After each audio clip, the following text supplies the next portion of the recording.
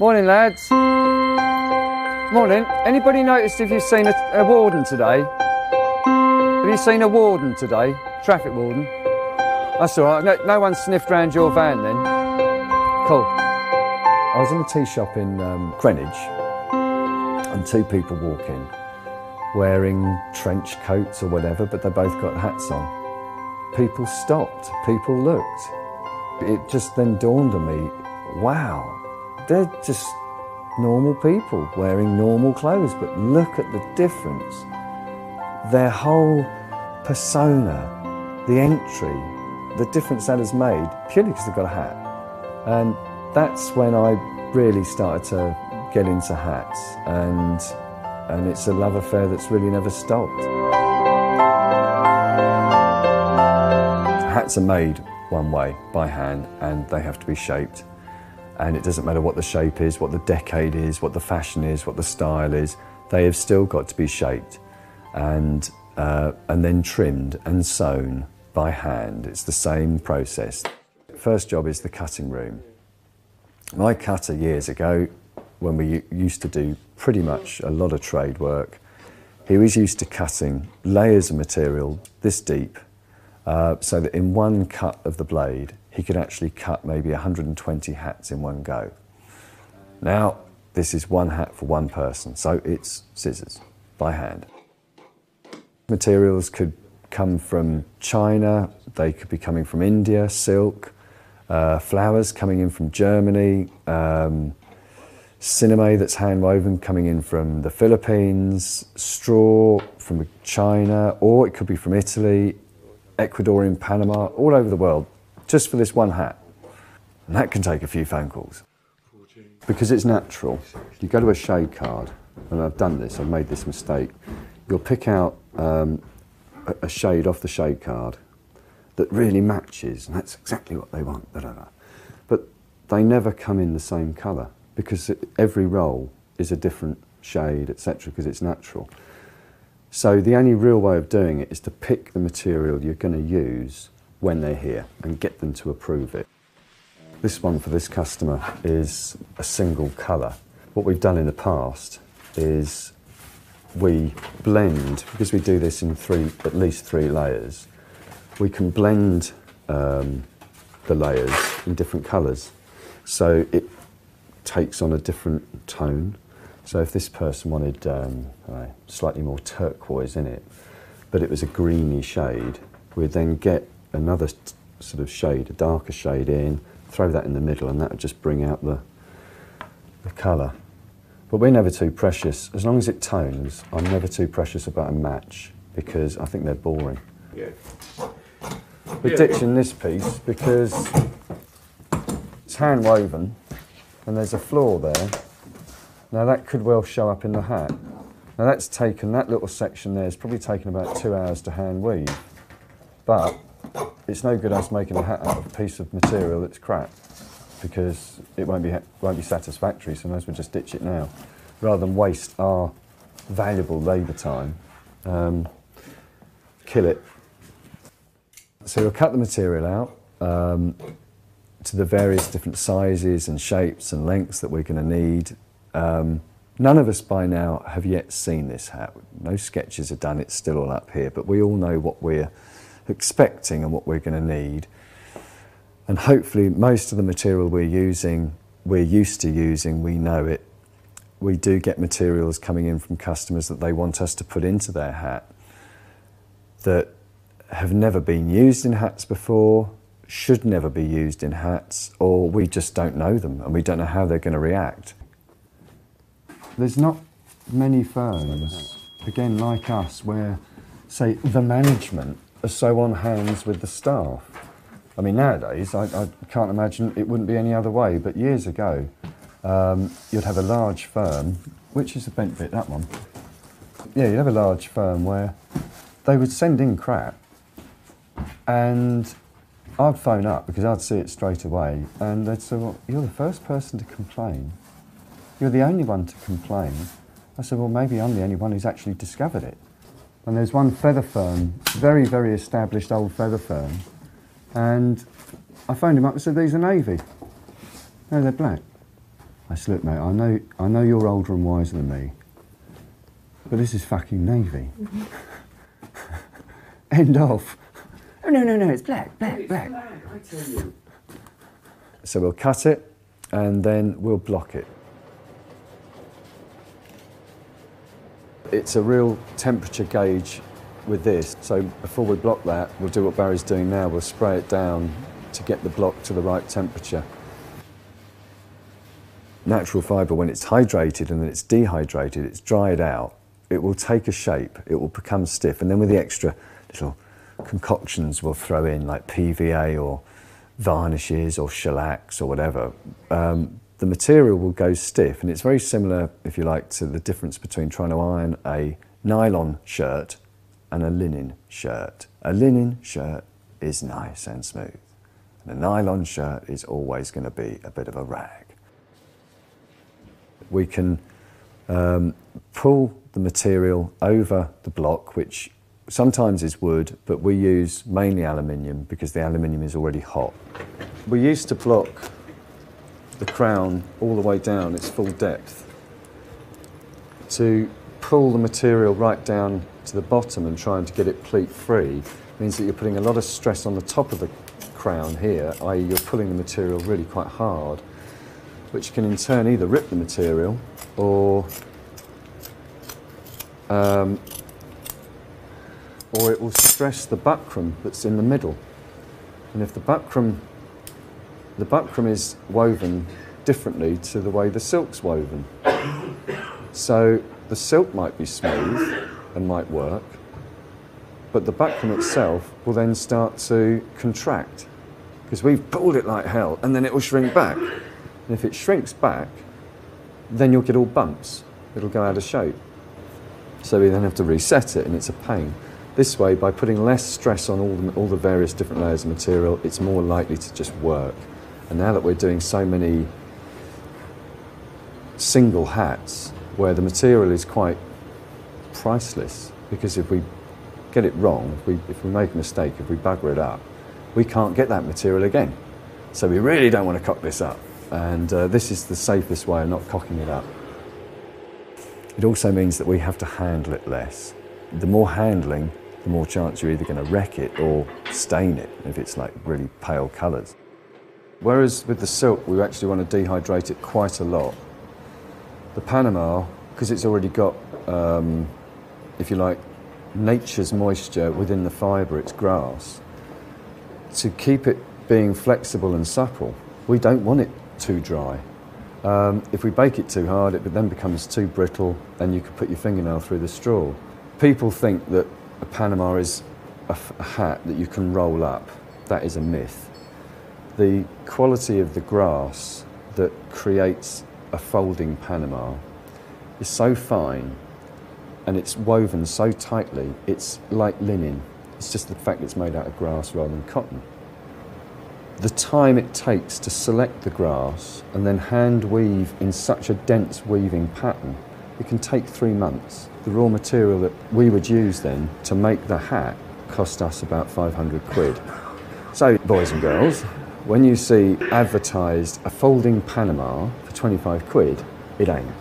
You can fold it, but it won't necessarily spring back like rubber back to the shape, which is what most people say is, oh, I've got a folder. So is it still in its perfect shape? Oh, no.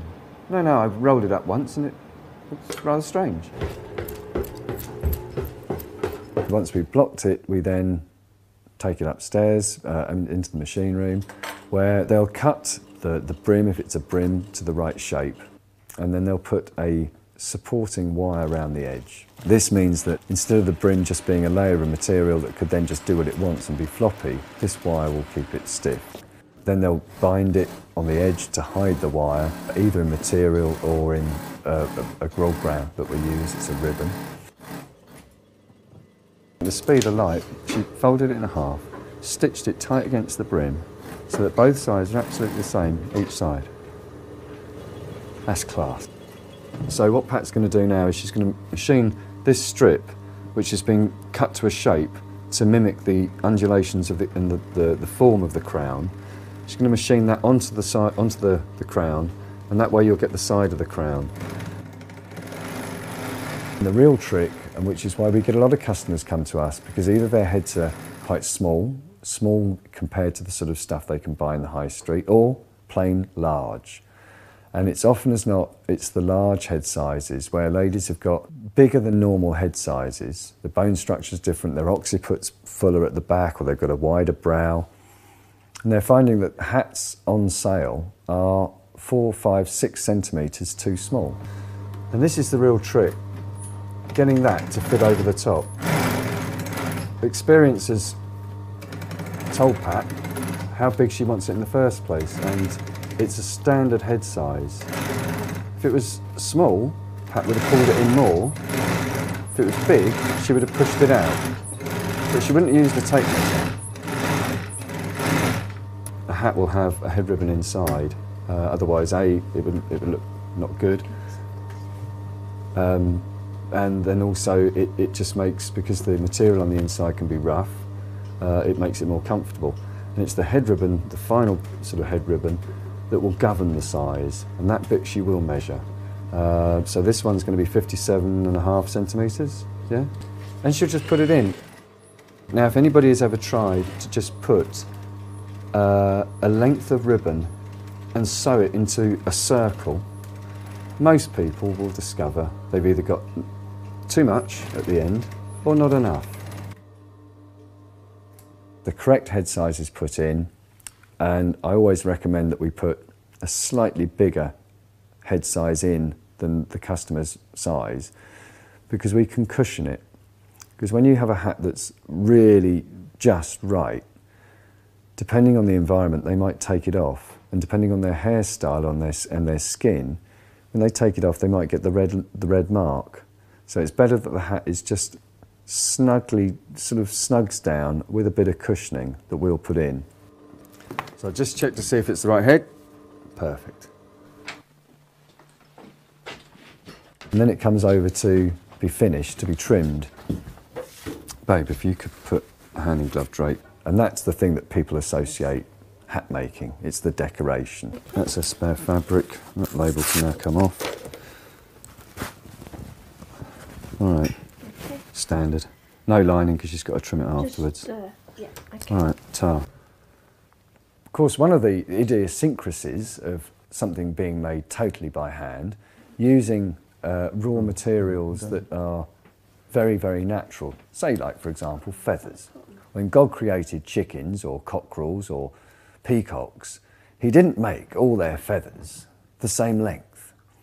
And so you'll find that some feathers are a different shape or a different length, but that is a natural product. The silkworms that spew out this silk that's then woven is not always going to be identical. This is not woven nylon. And when we come to then make the hat, because most of our materials, if not all of our materials, are made either very artisanally or made by hand, each one's going to be slightly different because they're cousins, not twins. All ready to go? Just a second. All right. Oh. So it's covered up there. There you go. So very much. Okay. Thank you. Linda, my trimmer, becomes my fingers. So, thank you. I can stand back and have an overview as she's sewing, and I can then ask her to reposition.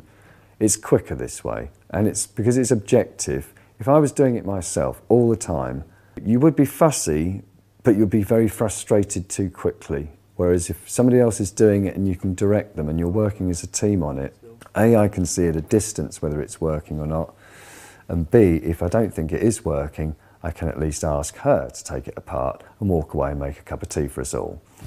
That's it, just whack them in. Yeah, All okay. right. Could you pretty up, I think, as I say, keep that stalk in. Do you want to keep that stalk? I think I will, because it sort of just adds the sort of balance to that. It gives it a reason. And just coming down to the brim. Either cut it at that rough end or try and twizzle it, but I think I'll just lose it where the pin goes. We will not use a ruler and a measurement. We'll use our eye. Half front veil to nose, to make sure that the balance to the face, to the height, to the angle, to the line, has it got the line? Does it work? And then we'll sew that together. It might just give it a bit of foundation at the back. Yeah, you need something Yeah. to... If my trimmers haven't got the sample in front of them, in other words, as usual, it's a special commission, I'll try and get these hats done within about a week, week and a half, while the customer is still fresh here. Because you can write notes down, but because the thing has never been created and you're using trimmings that you didn't have when the customer was there, when you actually put it together, because you can remember the customer's personality and how they were, what sort of message they wanted to get across. When you're finally putting it all together, you're thinking, this is either too much or not enough. We'll use glue. Glue has been used in millinery for centuries, and we'll use it where it's going to benefit the hat. It's very difficult to sew feathers that are as narrow as your cotton. You can't sew them. You've got to glue them. You can't get a needle through them. And once I'm happy, then I'll phone the client up and they'll come along and try it on. I'll get them to stand in front of the mirror and try and get them into the mindset of where they're going to be. Chill them down, because again, it's unlikely they've worn that many hats. Their expectation, they really don't have one. So they're still going to be nervous, and I don't want them to be nervous. I want them to be calm, and I just want them to imagine themselves that morning putting the hat on. So eyes shut, ready, hat on, open eyes, and then I'll watch their reaction. Because I don't want them to feel embarrassed if they don't like it. Because, oh, it's lovely. And actually, they don't like it. And if they don't like it, we're back to square one. They're not going to wear it, or they're going to feel self-conscious on the day. So I'll watch their face. And, yeah, and you'll know. And 99 times out of 100, they just glow. And that is statement. You can have the most fantastic dress. Without a hat, you're a good-looking person in a great dress. With a hat, they're going to really forget the dress. They're going to just remember you as the statement, and they will always remember the hat. And so if you're in an environment of a really special occasion, you want a bit of a guarantee. Like the customer's friend. They all went to Ascot. 3 of the friends came to me. And it's great, and I could design them all individual hats, and I will not make the similar style for the same wedding. So if somebody says they're going to a particular wedding, and I've done a theme already for another customer going to that wedding, then they will not do the same theme. Otherwise it would look too the same. So back to the story of the 3 ladies. They do invite their 4th friend to come along. Yeah, come along to Philip, and he'll make you a hat, and it won't cost you as much as in the shops, whatever. No, I go to that shop near Oxford Street, or in Oxford Street, and off she goes. She's very happy and doesn't come with her friends to see me. And on the day she went to Ascot, on Ladies' Day, she was the one, as they're all walking down, who shrieks because she is seeing the same hat walking towards her, and she was gutted. On top of that, she paid about 1,300 quid for it. And her friends didn't pay anywhere near that. But that's why it's quite good to have it specially made when you're in an environment where you think you might see it again. It's a bit of a horror. Something you can wear all the time. You can go out, it can be raining, and you're not going to get wet. You never need an umbrella. Just something simple, something quite, nothing elaborate. That's the whole thing about day wear. You don't want it too elaborate. You can make it elaborate in the colouring, like this rather subtle shade or pattern. But what it's doing, it's on your head, and it's a framework.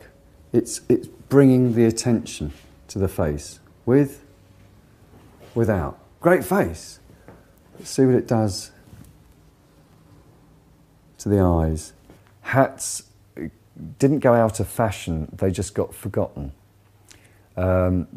As a result of the change in our high street, basically our high street became dominated by chain stores, and all the little independent shops, most of them in most parts of the country, disappeared.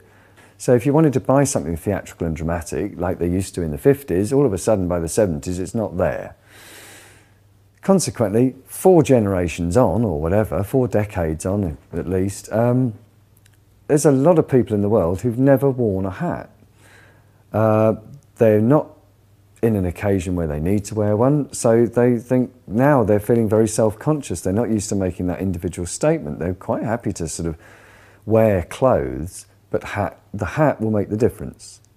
You can wear black and a hat, and all of a sudden it's just changed. You've got a black polo neck on. There's loads of black polo necks, but immediately now we've got the hat to the face. It's that individuality. Now, when you've got a day wear hat, which is really cool, it means you can wear it to the pub, you can wear it to the work, you can wear it all the time. And you're not used to wearing it. You know, I might have bumped into you and shown you how fantastic it looks, and you've gone with it, and you've bought it, and now you've got it home, and you're thinking, oh God, was this a mistake? And you're starting to sort of go back to your previous inferiority mode. But no, what you do is wear it. Wear it doing the housework. Wear it anytime, any excuse. Not in the bath. And just wear it. And then gradually catch yourself. And you'll get used to seeing yourself wearing a hat. So now when you're wearing your day wear hat out and about, I can guarantee for the first 2 weeks, you will get people looking at you. They're always going to be looking at you, but for the first 2 weeks, people are going to look at you and you're going to think, what's wrong with me? And you're going to start playing with your nose or something because you think you've got something stuck to it. And then you think, oh, they're looking at me because I look a knob. And then I sort of remind you that, now why did you look at people and why did you think they look really cool in hats? Because they look really cool, and that's why people are looking at you. Once they are shown that they look just as good as everybody else, and they look brilliant, they look the nuts, then you watch them grow. You see the shoulders go back, and they're just different, and it's a fabulous thing. That's one of the main reasons I do this. That buzz, that energy, that fulfillment, that satisfaction of seeing something that you've created give so much to somebody else. One lady, she said, when I first arrived, I was feeling a little tired and uncertain. When I left, I was feeling 20 years younger. I mean, rock and roll. This firm was set up in 1889, and I'm sure it's a great deal different to what it was when it used to employ about 1,000 people. I've now got a team of 5. The trade has shrunk, but that's cool. It's a mixture of industrial repetition, always having to maintain an artistic awareness of the moulding of the material that you're using. The inspiration for this, I forget what the artist was, but they just basically stretched fabric over a frame and slashed it so that the pure tension of the material, once it was slashed, it rolled back on itself. But of course, we're not putting it over a frame. We don't have that facility. It's not going to go on a wall and just stay there. So I wanted to try and create that effect of the material peeling open, but on a hat. A lot of the stuff we do has never been done before. Even fashion is replicated. We are using methods that have never been used before. It's traditional, but we're taking it beyond. What I'll do is I'll release 2 in different parts of the world. One will go definitely to Dubai. That's fine. It's unlikely that hat will then ever come over to this side of the world. Then if I sell one in England, I'll make sure I remember who has it and where they're going with it. Even though you're buying, theoretically, one of 30, not a huge addition, but one of 30, I'd never say any of those 30 will be identical, but they're all going to look good. In the meantime, if you're having one as a special commission, which is a situation I really enjoy, then it's unique. And I mean, that's rubbish, isn't it? Because you've done that before, the flame, that's the wrong side, and it's the same job anyway, so it may as well come like that. That side's better. We don't know if it's going to work, but the dedication and the pure, I don't know, creativity of my team is that they'll give it a go, and they're the best. So it's going to look something like that once it's on. Yeah. When you're doing one of a style, or 30 of a style if it's for a shop, there is still no computer program that can be written commercially that will make that hat for you when you're only making one. It's just not going to be commercially viable. So we do the responsible thing and use our minds and creativity ourselves and use our fingers. And that process has not changed. In a lot of countries, using staples is illegal because it means that they can't break the box up and recycle it so easily, and then metal will contaminate the paper recycling. But my hats are worth more than that, and I know if it's stapled it ain't going to come apart. I think I was always a bit theatrical in my dress code. I bought some boots from Woolworths once and sprayed them silver, and I think I was the first person to have silver Chelsea boots at the League of Pity Disco at the age of 12.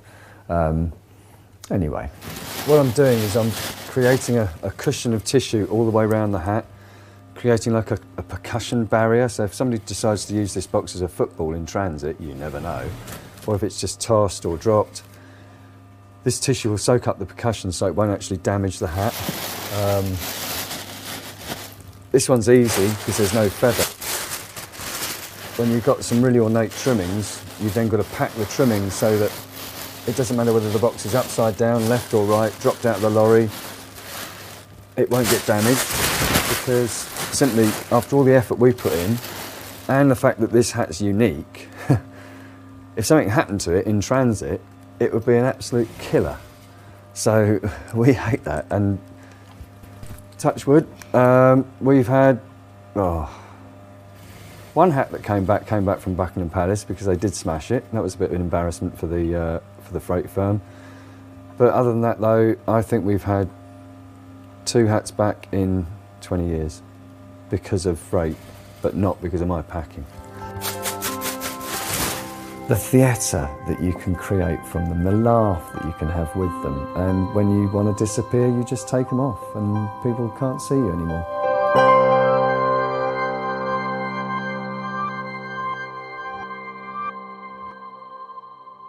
My universe, my rules.